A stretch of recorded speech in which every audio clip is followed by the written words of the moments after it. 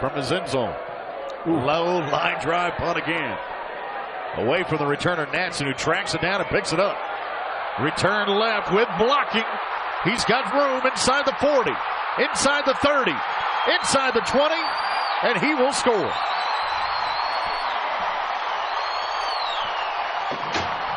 How about that by JoJo Natson? They kick away from him.